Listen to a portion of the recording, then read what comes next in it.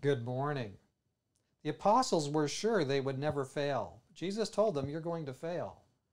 What actually happened? So we're in Mark 14. Here's verses 27 to 31.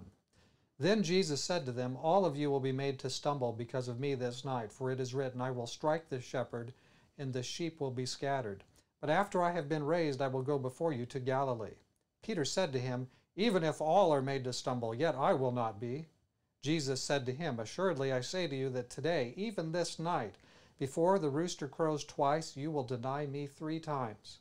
But he spoke more vehemently, if I have to die with you, I will not deny you. And they all said likewise.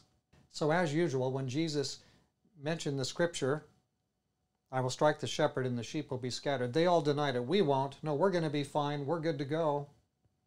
How little did they know themselves? Many of us don't really know ourselves until we really face a stringent spiritual test. And many times we fall flat on our face. It doesn't have to be that way. And it didn't have to be the way for these disciples. They would never run away. They would never fail Jesus. Of course not. A very hard lesson awaited them that dark and awful night.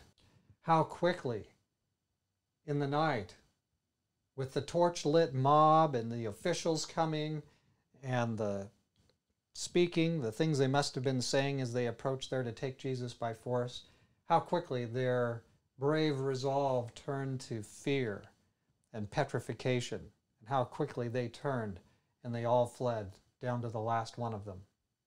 Just 2 devotionals from this one, they're going to abandon Jesus right there in the garden. How psychologically delicate we are. How little we know ourselves. Jesus wants to prepare us for the large future tests that await our faith. Are we ready for that? Are we willing to let Him prepare us? We want to be prayerful and committed to God's ways now so that when these tests do come, we'll be ready for them. In His strength, not in our strength, we'll be ready for these tests. It can be. It wasn't so for the disciples, but it can be for us. We can look back. We can get it right. We can nail it down because we are told what happened here. It helps us. The Bible is a treasure. This is the book of life. So let's pray together. Dear Father in heaven, thank you for the way you watched over the disciples. Thank you for the warnings that Jesus gave them, how needful they were, how little did they really know themselves. Here today and in these years in America, we Christians have had it pretty easy. We are not very deeply tested.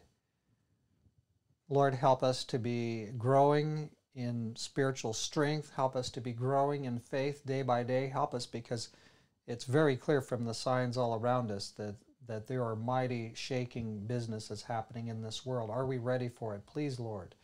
I don't believe we are. Help us to grow more ready by drawing close to you.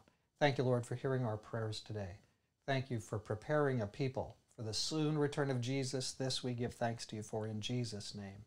Amen.